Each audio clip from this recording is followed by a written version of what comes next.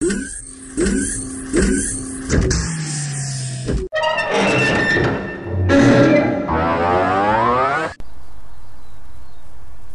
we're going to see if mine is bigger than yours. And I don't mean me bed, I mean the actual travel of the SX3. Now I've modified this mill for extra travel. The reason being is, as you can see, the rotary head takes up a lot of space. So to minimise the amount of lost space I've got, I've extended the travel.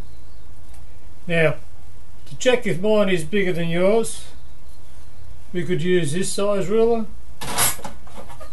We may need this size ruler, and if I was boasting, we could use this size ruler.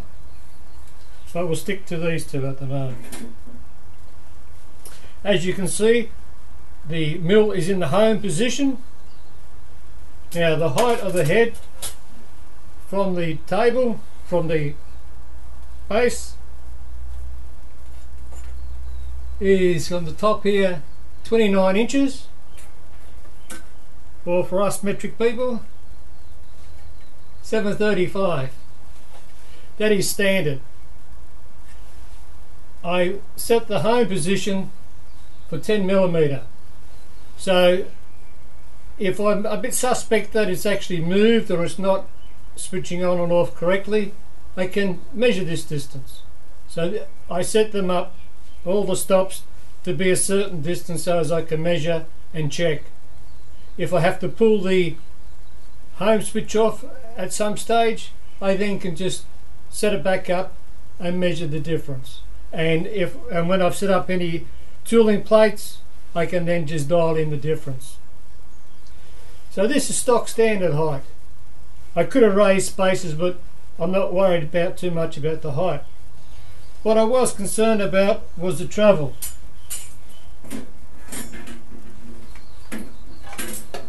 As you can see, this side, there's no motor. The motor's up on this end. So I switched the motor around.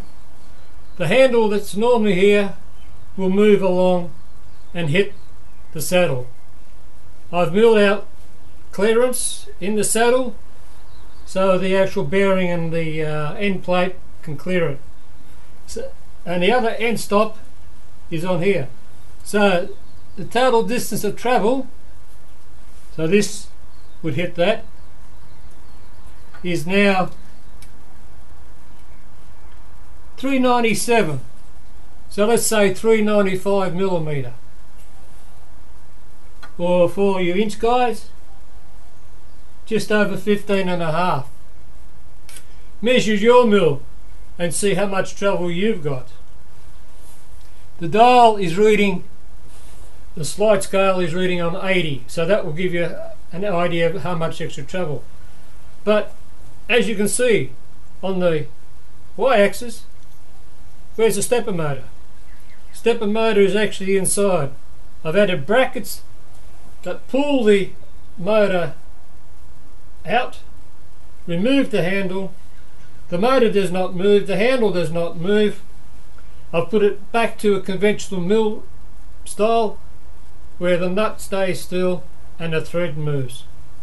So the distance out from the column to the start of the table is just 9 inches and what's that in?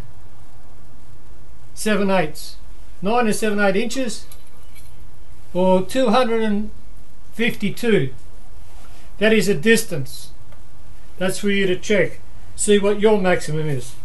But the amount of travel I've got now is the saddle stop to the edge of the column is 200mm. So I've got 200mm travel in the Y direction. I've probably got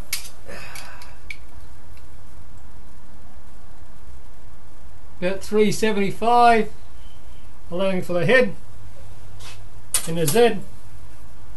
And like I said, this is the one I like.